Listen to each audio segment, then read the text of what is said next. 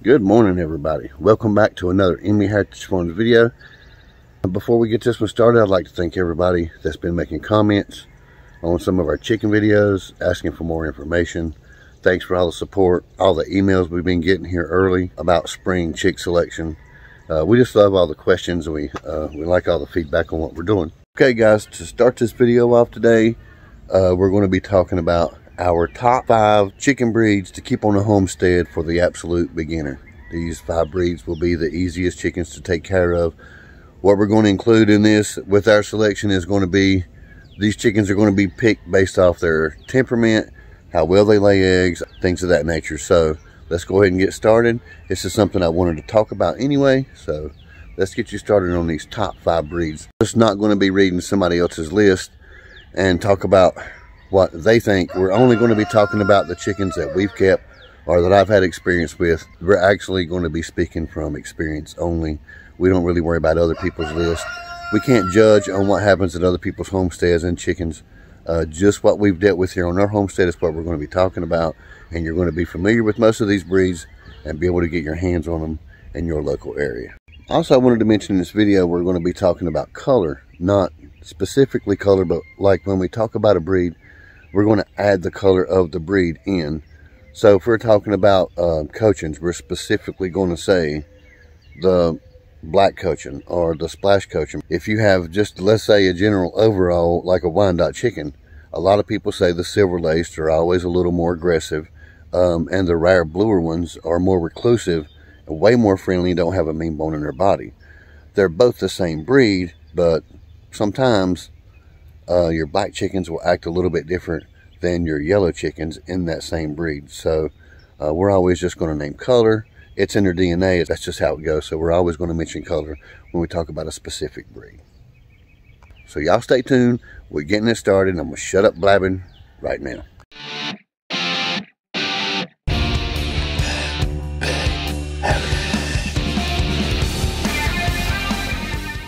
To kick this list off, and this chicken almost did not make it on the list just due to their spunkiness, we're going to go ahead and put it back on the list this year. We still do have some on our homestead, and it's the Rhode Island Red chicken. Rhode Island Red is number 5 on our list. The only reason why I said this chicken probably wouldn't make it on the list, or I wasn't even going to mention it, is because even the girls in the Rhode Island Red breed is spunky. They have a lot of fire. They're also flighty, which is my top reason it's really hard for me to keep them. We like to use Premier One fence, and even though you trim those chickens' wings, they just don't get as fat bottomed as some chickens do. And so no matter how many times you trim their wings, they're still flighty. They can get over the fence. They have that attitude to where they want to know what's on the other side of the fence. They're inquisitive, and they like to explore. That's just the Rhode Island Red. So, but because the hens are such friendly chickens, they lay so many eggs, you can count on them to lay almost all year long. They hardly ever stop laying in the first place. So now let's kick off some stats for you guys on the Rhode Island Red chicken. Now, even though I did say the Rhode Island Reds was really flighty, the females are really friendly. The males, like I said, will fight to the death. They don't mind doing that. Also, they don't mind attacking humans either, but the females are great. We really love them. They're hardy, they're great foragers, and they really do good at free ranging because they're so small. Now, these guys do really good in a mixed flock of chickens. They are small and faster. They're hard to catch if they do get out. They lay a really good amount of eggs. You're going to find different stats on this, but somewhere between 200 and 250 per year. You'll even get more, some less. And they have a pretty decent feed conversion, and all that means is how much food they eat compared to how much soil they can turn. Now, my number 4 on this list, shockingly, is a breed that is trying to be currently saved here in the United States, which is, like I said, shocking to me because this is one of the easier chickens to keep. It was one of the first chickens in America on American soil. We're talking about the pilgrim fowl. Now, a lot of you may call these chickens Dominickers and barred rocks and all kind of stuff, and there's 2 distinctions that you can tell the difference from a Dominick chicken and a barred rock, and it's plain and simple. The first one's by the cone. A Dominick chicken's always going to have a flat rose cone, and barred rock's always going to have a raised single cone. That's how you can tell the 2 apart, because the barring and the feather sometimes is almost identical. Now, there are breeders in our area right now offering free trios to people that's willing to keep this breed separate and raise their own chicks and do the same thing, pay it forward, because like I said, they are trying to save this breed. It's becoming more and more rare in the States due to everybody buying other hybrids that lay more eggs. Now for this breed, again, the only reason why it's number 4 is the males are almost always aggressive toward humans and other roosters. They will fight to the death also. And the females are pretty much the same way. They don't have any problem making their way to the top of the pack when it comes to pecking order. Sometimes they can be a little more aggressive than other hens that you have in your homestead, but there's a lot of good things I can also say about this breed. When we had first moved to this homestead, there was birds around here that wasn't healthy. We got avian flu when we got here. You guys know we have a vaccination video. And I will say that that was the one breed here that did not have any trouble. They didn't even break out with the flu whatsoever. We did not vaccinate them. They was just last on the list for everything. And these guys pull through a lot of stuff that other chickens just don't make it through. They're really tough due to the fact that they are the first chicken here on American soil. Obviously, they've survived this long. They're a pretty tough breed.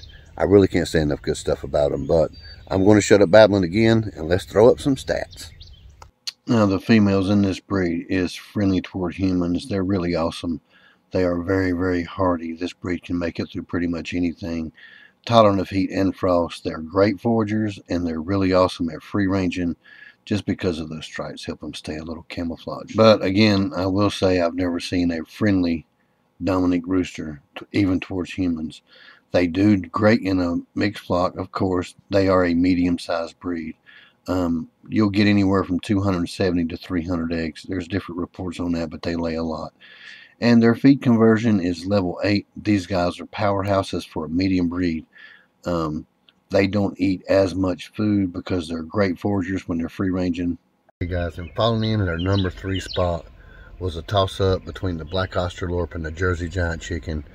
The only thing I can really tell you the difference in as far as what our favorites are is egg color. We all know those Australorps are those deep, dark brown eggs. They're really beautiful to have when you count them with everything else that you get from your chickens.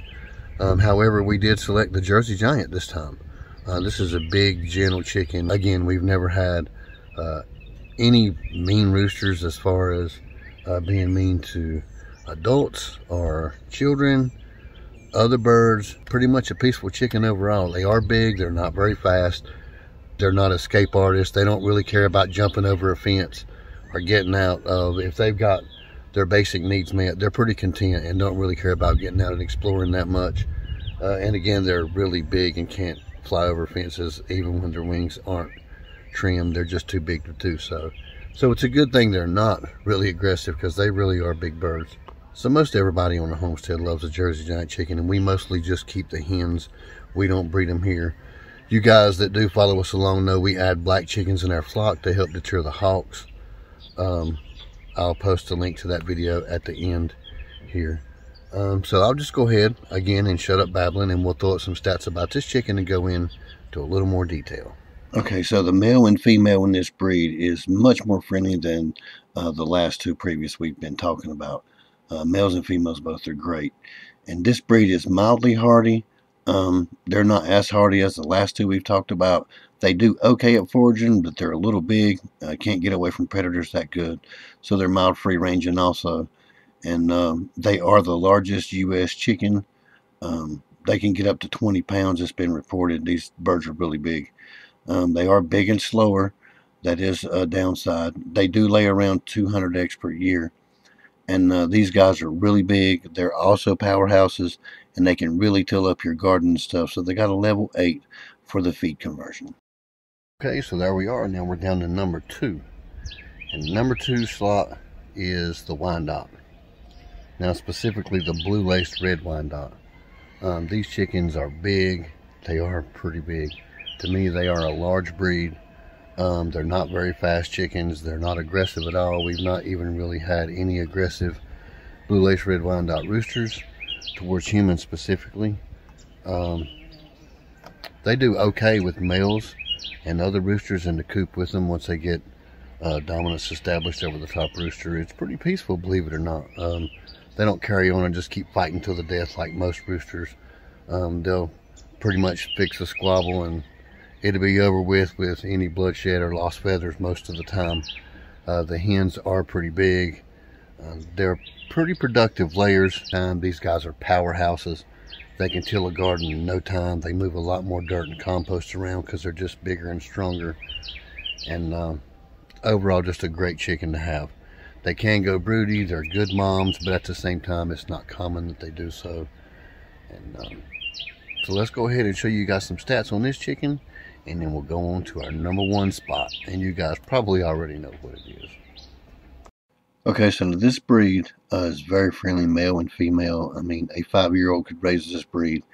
They are very hardy. They're good foragers, and they're okay free range. They're just a little big as far as getting as much food to help feed their bigger bodies. It would just take them a little bit more time, but they do pretty good free ranging. They're not the best for mixed flocks just because they like to be around chickens of their own flock. They are big and slower, which is just a little bit of a downside as far as free ranging goes, but they do a great 220 eggs per year, and they are powerhouses. They're one of our top ones when it comes to letting them till up the garden, fertilizing, and how much food they eat. So now here we are at the very end, and you guys are probably wondering what our #1 selection would be. And I'm going to go ahead and tell you now it was a really easy pick for us because the breed that I'm picking now is a heritage breed. It's what we created our very own breed off of, the Midas Golds. And we're really proud of that breed. It's done amazing for us the past 9 years. Not everybody's big on crossbreeds and hybrids and things of that nature. So we'll go back to the natural selection of this bird. And as you guys already know, it's the Buff Orpington. So this selection, like I said, was easy for us. This is the #1 most friendly chicken on our homestead. When anybody goes out to where the coop is at, or where we have our Premier 1 mobile fence out in the pasture somewhere, that's the first bird that'll come up and greet them, including the kids. A lot of times when you walk up on them, they'll just lay down and submit. They want you to pick them up. Sometimes they'll walk up on your feet. These chickens lay an awesome amount of eggs a year, especially our hybrid breed of this Orpington, the Midas Gold, around 330 eggs a year. Normally the Orpington will hit somewhere between 280 to 300. They are a really big breed. To me, they're not an extra large breed, of course, but they are a large breed. These chickens can get pretty big. Even the hens look as big as some normal heritage breed roosters. So I'm going to go ahead and shut up bragging about this breed, and we'll go ahead and throw out some stats for you guys. Okay guys, same as the last breed, males and females of the Orpingtons are very, very friendly. They're also hardy, very hardy. They can pretty much withstand anything, including crucial summers. They're awesome foragers, which makes them great at free ranging. Even though they're bright yellow color, they can hold their own. They're pretty quick. They do really good in mixed flocks. They accept other chickens pretty well. They are a big breed, but like I stated before, they are fast. You're going to get a lot of reports on eggs, anywhere from 280 to 300, and these guys are super awesome at another level 10 for converting dirt and tilling stuff over to the food that we feed them. All right, everybody, there you have it. There is our top 5 easiest chickens to raise for beginner homesteaders or beginner chicken keepers. You can't go wrong with those 5. If you have any of these breeds and experienced anything different, let us know in the comments below. We all know everything's different on everybody's homestead. We'll bring you more videos like this and more chicken content in the future. So thank you guys for watching. As always, we'll see you on the next one.